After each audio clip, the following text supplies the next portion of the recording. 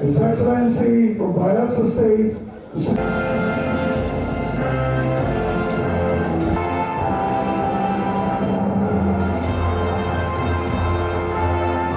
and his brother from other states. Forces of the Federal Republic of Nigeria, Igbo State, His Excellency Ike, His Excellency Omobayo Godwin, the Deputy Governor of Edo State, and Professor Niger Delta State, Honorable Eugene from the Ministry of Petroleum Resources Gas, the Right Honorable Dori OON, the Master Joe Keshi, all stakeholders. I am Pastor Powell here today on an intensive job. In less than a year, energy. This is realized. Honorable Elder Chief Sheriff and Delta State. Yeah. In fact, I've elevated him to be Ukodo of Nigeria. Yeah. Last year, present, discriminates against his colleagues very well, because you know we have been moving among the tilapia. I have said that I have no authority than to uproot. So I recognize the chairman to follow protocol. Delta Zone. An array of traditional rulers. It is important we hear also from them. Previous council being implemented. The Niger Delta Region In a position to want to do catch up with that commission. We have finished politicking. We are doing governance right now. My commendation goes to the leadership of the Ministry of Niger Delta for ensuring this council holds in order to stimulate strategies for economic growth and development in the Niger Delta region. Distinguished ladies and gentlemen, I am delighted that the focus of this 6th National Council is themed stimulating strategies for economic growth and development in the Niger Delta region. This is appropriate as it would stimulate proper coordination of developmental programs and projects in the region. The focus of this council is in tandem with the cardinal objective of my administration's objectives, which are adequately enunciated in the Renewed Hope Agenda. May I reiterate that the Renewed Hope Agenda encompasses much more than driving economic growth in Nigeria. It is about creating jobs, millions of jobs, improving education, healthcare, and reducing poverty, and building a more just and equitable society for all Nigerians. It is expected to bring succor to all citizens of Nigeria in this difficult time. I therefore call on all stakeholders to key into this theme and ensure maximum deliverables are attained. Ladies and gentlemen, let me assure you that I am aware of the state of infrastructure and challenges in the region, but please be rest assured that concerted efforts are being made to transform infrastructural and economic fortunes of the Niger Delta region. As part of the federal government's efforts to address the challenges of underdevelopment and insecurity in the Niger Delta region, my administration is committed to implementing projects and programs geared towards addressing the diverse needs of its people and for sustainable growth and development in the region. Government has developed a holistic plan for the development of the Niger Delta region, and indeed all parts of Nigeria in terms of infrastructure, education, and harnessing the bountiful resources of all parts of our great country.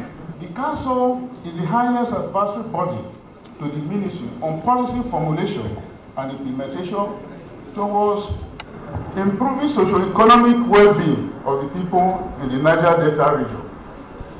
It ensures the gathering of critical stakeholders responsible for the development of the region.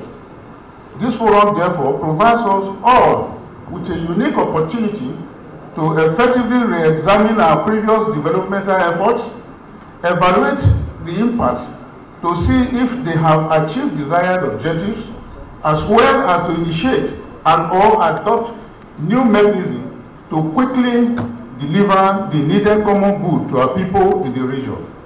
In addition, it is an opportunity to encourage the stakeholders to sustain their interest in developing the region, notwithstanding inhibiting forces, as well as reassuring the people of their vast commitment to achieving desired objectives. The theme of this year's meeting has been purposefully tagged stimulating strategies for economic growth and development in the Niger Delta region. There is no doubt that in the past, significant achievements have been recorded in the region, with tangible progress visible in the area of socio-economic development, capacity development of women and youth, and provision of infrastructural facilities, among others. Let me therefore inform you that we are aware that gaps still exist. The federal government, through the Ministry of Works, have just commenced the construction of coastal road linking Lagos to Port Harcourt and Calabar in Cross River State, which is commendable. In addition, the Niger Delta Commission has been mandated to look into construction too of rail system from Old Ido State to Calabar, Cross River, other PPP funding. When all these and many other laudable initiatives of government are completed, the economy of the region will be accelerated in order to become the industrial destination of Nigeria. May I therefore assure you that our inclusive policy will guarantee that every state in the region is being carried along in the development strand. Let me also reiterate the fact that this meeting is strategic to the ministry and indeed to the entire Niger Delta region to highlight the importance all decisions reached will not be treated with levity by the present leadership of the ministry as intended to serve as a blueprint for attaining the desired outcomes in the region. Sixth meeting of the National Council of Niger Delta, which commenced on Monday with the Technical Committee meeting. The report reaching me indicates that the technical section has been very enriching and impactful. Therefore, look forward to hearing from you in the days and weeks ahead, and promise that Delta State government give serious consideration to the recommendations of the Council. That this forum provides a strategic platform for the states in the Niger Delta region to focus on issues and challenges of common interest, develop economic and equitable arrangement for the regional prosperity, deepen our collaboration, the use of the region's natural resources for inclusive growth and sustainable development. 8. The existence of the National Council of Niger Delta recognizes the independent nature of our various economic and political structures and their values in achieving regional hegemony. Economic diversity is key to our growth aspirations. Hence, I welcome ideas on how we can reposition our agricultural sector as well as attract the needed investment to our critical social and economic infrastructure.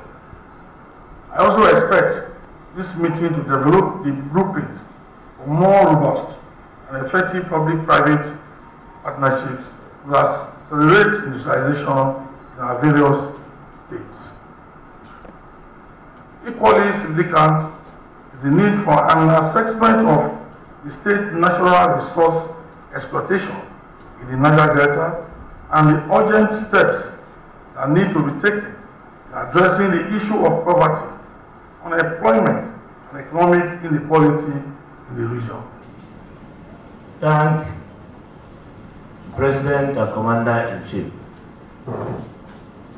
President Bola Tinubu, for identifying Engineer Abubarka Momoh as the Minister of Niger Delta Affairs.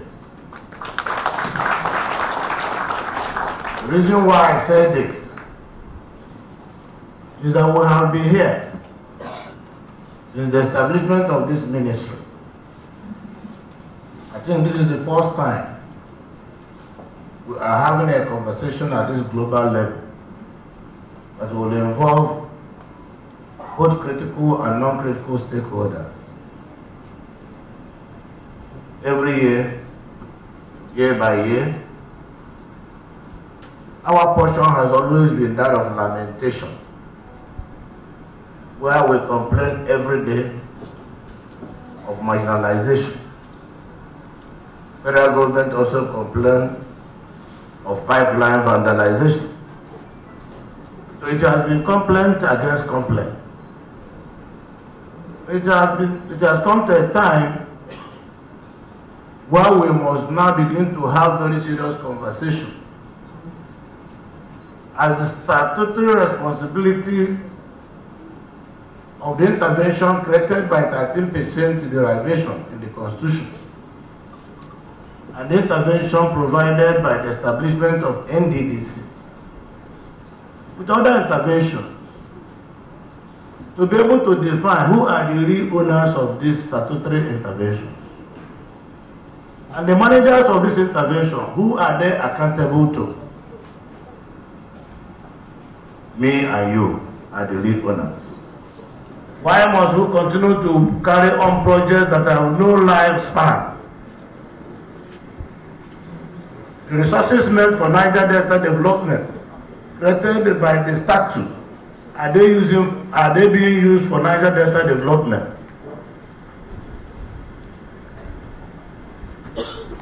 Monies that are meant to manage erosion, monies that are meant to develop agricultural and agro industries, monies that are meant to bring infrastructure that will create jobs for our people, are they being used for the region? So I want to encourage the leadership of NDDC and the Minister of Niger Delta Affairs to create more platforms for conversation. We need to carry out needs assessment. What we need in this region. As we complain that we want more intervention, can we beat our chest and account that we have prudently used the interventions received so far? Anybody going to equity must go with clean hands. I believe that now that the ministers of the Niger Delta are ready to sit down for their head to be back, I believe they will look better than they used to look.